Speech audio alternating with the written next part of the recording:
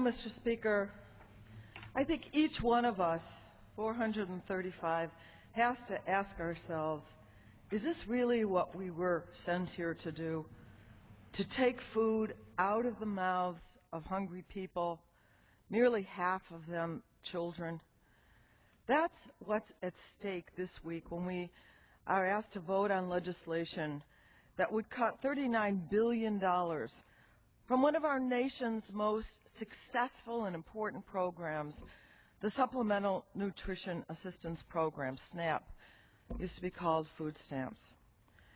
You know, as a Jew, we just came through the Jewish holidays, and we talked about what it means to be a human being in this world, in this country.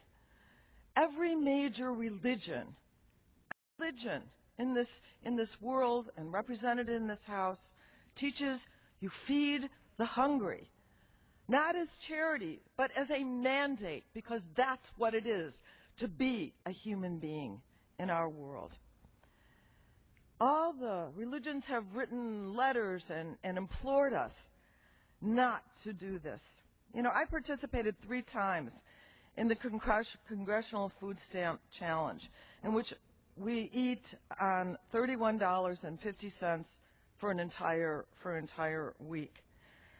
And I'm not complaining about it because I knew it was just a week and it would end, but that's the average SNAP benefit. And you know what? You can get the calories. That's pretty easy as you go to the grocery store. If you're lucky enough to live near a grocery store and not in a food desert. But the reality is for 48 million people, you can get the calories, but it's really hard to get the nutrition. By the time you get to the fruits and vegetables, which are quite expensive, it's hard to do it. So it's not comfortable to rely on SNAP benefits, and many people line up at the end of the month at food pantries that are everywhere in this country, including some of the richest districts. But the SNAP program, which has a bipartisan history, is the last line of defense between 48 million Americans and chronic hunger.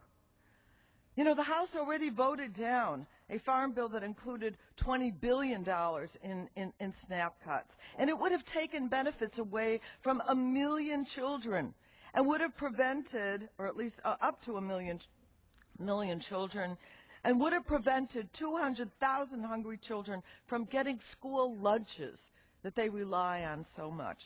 And the bill is back, but on steroids. In addition to all of the devastating cuts that have been proposed, the House, those that were rejected earlier, the new bill would prevent any able-bodied adult from getting more than 3 months of benefits, SNAP benefits, during a 3-year period, even if they're unable to find work. And many of those people are veterans. Up to 170,000 people who served our country would be denied. This is at a time when unemployment among low-income Americans is over 20%, and the average time of unemployment is about 9 months. Those numbers don't add up. That means that passage of this bill could nearly starve those looking for work, and no one can deny that fact. I know how SNAP benefits my constituents, and I know what would happen if those benefits were lost. I've attended several events at food pantries and community centers, and each time I've heard resounding support for SNAP. In just one day, I received 242 postcards from my constituents urging me to oppose these dangerous cuts to the SNAP program. They have my vote, and I'm imploring my colleagues. It should have the vote of every member of this body to reject those cuts. A constituent who previously wrote to my office summed up her thoughts about the importance of funding the SNAP program this way. Here's what she said. Hungry thoughts every waking day are my constant companion.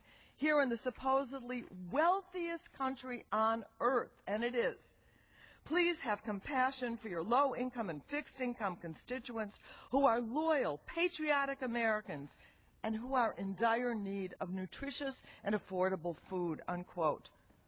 A former SNAP beneficiary, a woman named Dresden Schumacher, described the program as a trampoline rather than a safety net Because of SNAP's able to make ends meet for her young family during a period of time of great need. Her story is similar to most SNAP beneficiaries who no longer need food assistance within 1 year of receiving benefits. Were you gaveling? So I'm begging my colleagues, please, don't support these cuts. Let's be the value-driven country that we are and vote no to the $40 billion cut to SNAP. The gentlewoman's time has expired.